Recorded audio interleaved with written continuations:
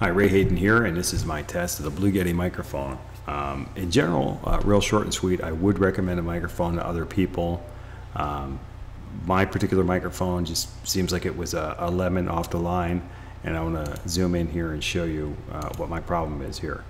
The volume control for the latency-free monitoring of the microphone while you're speaking on my microphone doesn't work. I had to turn it all the way up. When I first got the microphone, I had to turn it all the way up to hear myself about, if there's 100% volume, I'm maybe hearing 25%. Now, for me, that was actually okay. As long as it continued to work like that, that was going to be fine for me. But a day or two ago, it just stopped working. I haven't had the thing for a week, and it's just I can't monitor my speech at all. You know, I have to do a test recording, play it back, and make sure that the volume's right for this. And you know, that's just not going to work for me. So I'm sending a microphone back to Amazon, and I already have the label set up and everything else. But while I'm waiting to send this back, I purchased the Shure X2U. I'll zoom in on that. This has pretty much the same system as the Blue Yeti, in that you have the gain control for the microphone. You have a volume control, which is the problem on the Blue Yeti. Mine doesn't work. And over here on the left, sorry about the up and down thing, my mouse just moved over towards that little picture of the headphones. You plug your headphones right into this device, and there's your volume level for that. Hopefully, when I get this, it'll work. The monitor is so you can add additional background sound, pre-recorded sound, to your recording while you're recording. The 48 volt down here is the phantom power button. It's a button, you push it, and you'll have if you have a microphone that requires phantom power, you're there. A USB light, because the USB plugs right in at the bottom. So that's that's the device from Shure. And the reason why I found this is, and I'm almost embarrassed that I didn't find it a whole lot sooner, is that I was looking for a USB microphone. And so because I was looking for a USB microphone, of course I came up with the Blue Yeti. And here's 2,128 customer reviews, and they review it quite high.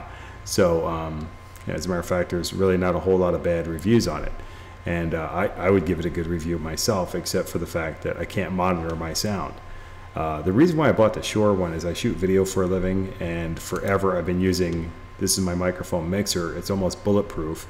You do have to plug it into the wall. It doesn't have any batteries to operate on. So you have to plug it into the wall, but I don't use batteries anyway.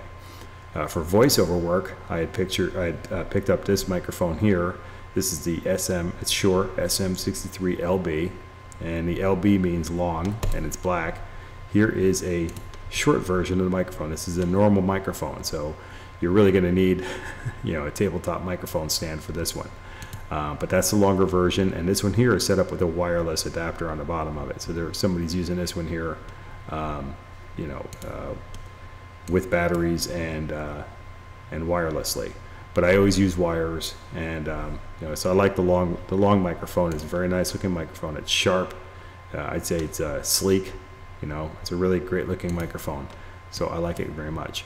On my video jobs, for times when I want to wire somebody up with their own microphone, I use this as the Shure SM93 lavalier microphone. Again, these are not battery holders. These are the preamplifier for the microphone. You do need phantom power with these. If you're using it in this configuration, they do have a battery holder preamplifier. But it almost costs as much if you bought that separately. It almost costs as much as the microphones you would buy that with it. However, I use the phantom power anyway, so it doesn't matter. For most of my videos, however, I can use this desktop microphone. This is a very small microphone. It can fit in the palm of your hand.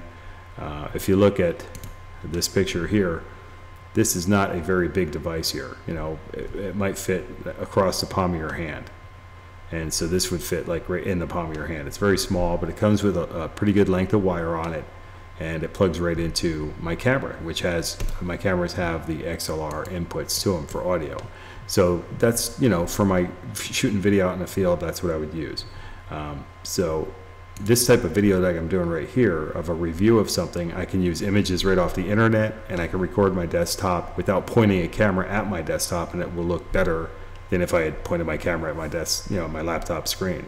But anyways, all of this is recorded with the Blue Yeti microphone, and my point on my purchase is that because the audio can't be monitored live, that's the reason why I bought this particular microphone, and it's the very thing that doesn't work on this microphone. As far as the clarity and the cleanness of the sound that you're hearing on this one here, it's not. I don't have my sound baffle set up. I don't have this thing set up for recording a professional video.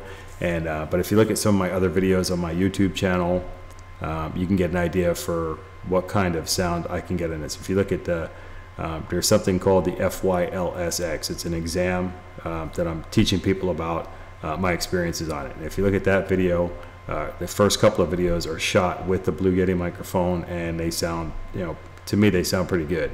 But again, because I can't monitor my sound live, I'm sending this one back, and I picked up the Shure X2U XLR to USB signal adapter. And that should be here in a couple of days. And when that gets here, I'll do a review of that with a couple of my favorite microphones, and we'll see how that sounds. So with that, that'll wrap up my Yeti microphone review. And with that, take care and be well.